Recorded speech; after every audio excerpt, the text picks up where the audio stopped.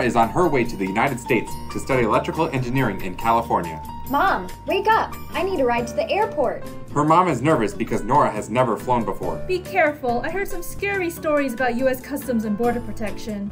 Everything goes fine in the airport in Cairo and on Nora's transatlantic flight. Would you like some stale snacks?